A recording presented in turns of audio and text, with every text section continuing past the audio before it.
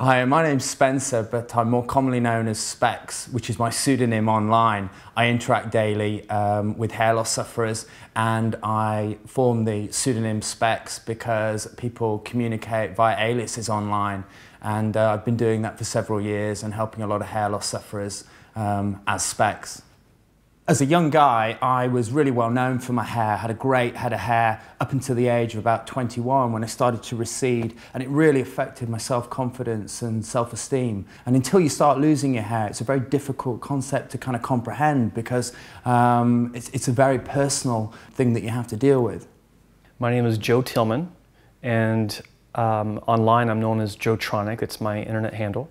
And I've been a patient advocate, mentor, the original hair transplant mentor, for 10 years now.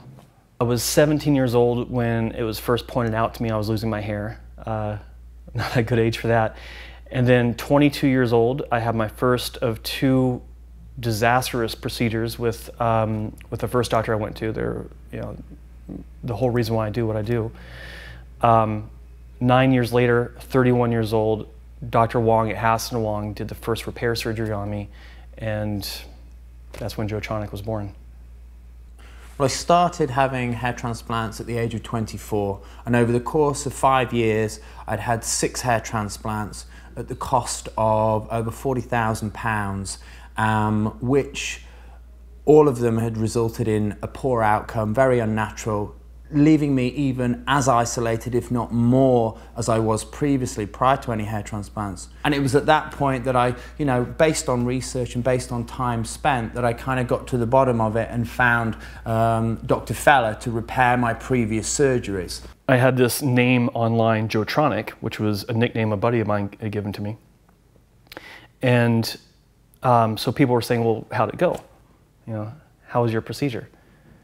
And instead of talking about it so much, I went ahead and posted the photos. And people were like, wow, this is fantastic, good for you. And then I started sharing the link to the website where I'd uploaded all the photos I'd been taking, and then it just exploded, it snowballed.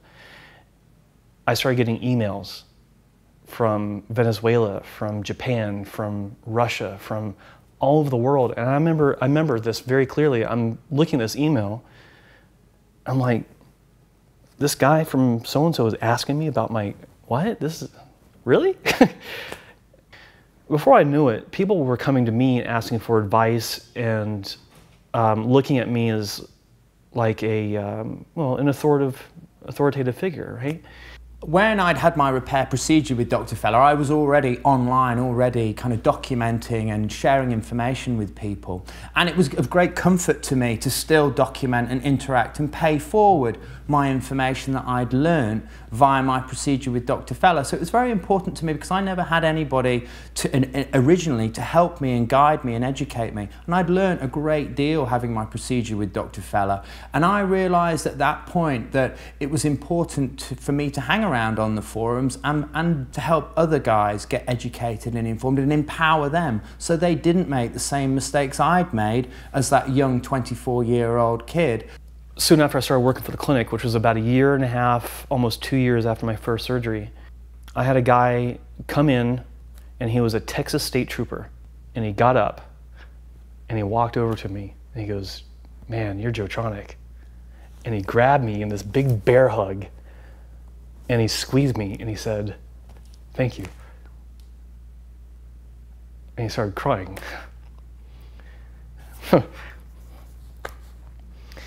And it's just very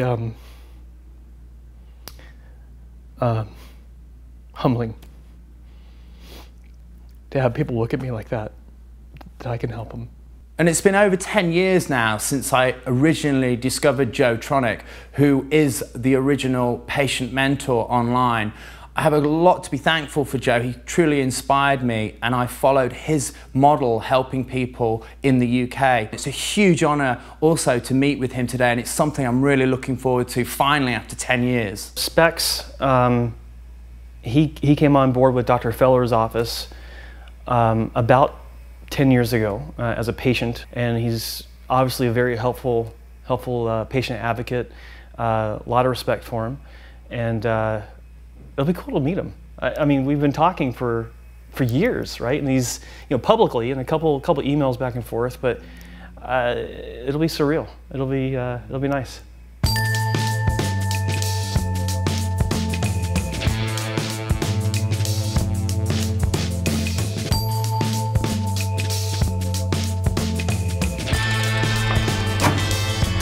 Hey, how you doing?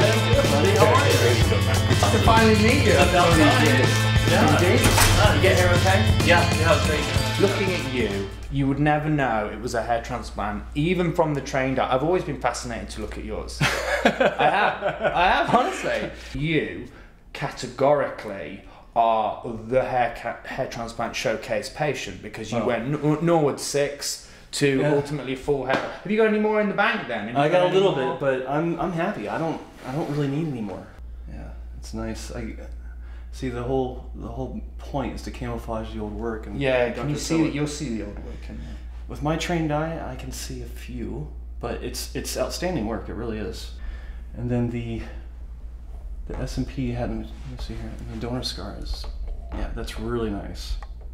One of the benefits slash what's like a double-edged sword of being in the clinic day in and day out is you do see the cases that are heartbreaking. Yeah. Like the guy from India that came to us, he had a procedure where they were calling it FUE when it was nothing more than plugs. Yeah. Right? Yeah, and they lowered his hairline down to here with about 75 grafts between this point and this point. And so so inappropriate. It was like a picket fence, you know, three rows down. Just above his eyebrows. Giant, like 12, 15 hair grafts just sticking straight out. I mean, it was just the most heartbreaking thing. And it took 3 surgeries, but we finally got him to where he looks normal. And completely relate. And that's why we decided, I suppose, because we've been there and we've done it. And we've had that that poor procedure that has to make no alternative other than to live under a hat. Right. That you know to turn it round, it can be done, and how it can be done. Absolutely. And you want to make sure that you can. And it is, and that's why I, you know, previously was speaking why I kind of hung around, because I could have just, you know, gone and just continued off with my property business, and exactly like a lot of guys do. But I felt compelled in some respects to continue to share the information and exchange the information and protect people from making the same mistakes that we'd made. Of course. And I think we've proved every which way till Sunday that we genuinely are honourable patient advocates, you know, which is rare in the industry. Yeah, of course. And the hair field is pocked with, you know, potholes and pits and canyons that you can fall into. Indeed. It's very confusing, isn't it? Yeah, for absolutely. many. It's a minefield. So obviously it's a great opportunity to be asked to go on Spencer's show. I've personally never met him before. No, we've spoken on the phone many times over the years. Yeah, no, obviously you're a regular on the show. It's just I've never met him. Yeah, I'm looking forward to it.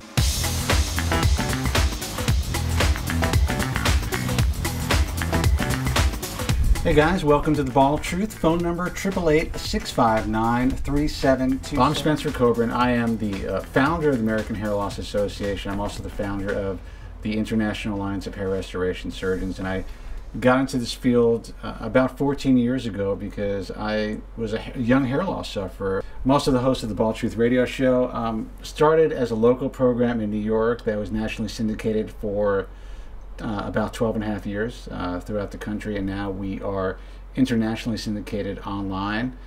So, you know, 2/3 of guys by the age of 35 across the globe are dealing with hair loss. 40% of hair loss sufferers are women, so it's a silent epidemic of biblical proportions. You know, I'm pretty excited tonight because we're going to have 2 guests who are really like online hair loss heroes. Jotronic and Spex, Joe Tillman and Spencer Stevenson, who I think have really carried the torch in their own way. You know, I started in a more mainstream way. You know, I was published by major publishers and I got on the radio. These guys just went on in very grassroots fashion, got themselves online and, you know, told their story.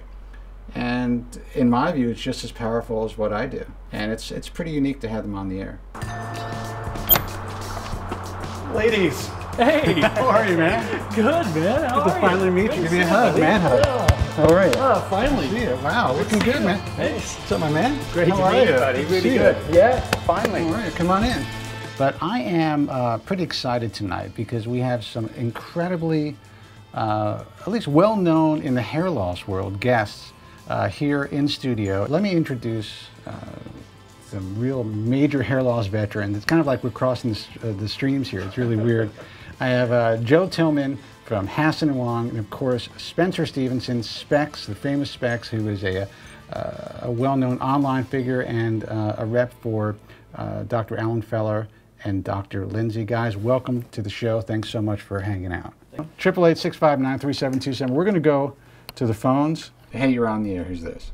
And I came across this blog, and there was this guy on there who was saying that, well, in the UK and some parts of Europe, they're far more comfortable in their own skin because they said that the women there are more accepting. I think we accept a lot of things, but I think you can dismiss that statistic wherever you found it.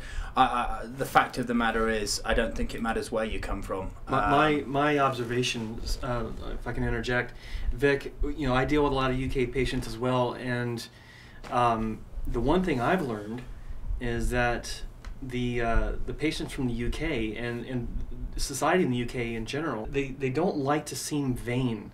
And so they don't talk about it nearly as much, so they're always putting on a brave face. Yeah, it's almost taboo. I think Joe's hit the nail on the head there with regards to British people as a society. We Stiff upper lip and all. Yeah, I think that's it. I think you've nailed it. I want to thank Joe Tillman and Spencer Stevenson, Spex and Jotronic from the online world for joining us tonight. It's a treat for me as well. Thank you for inviting us and having us here.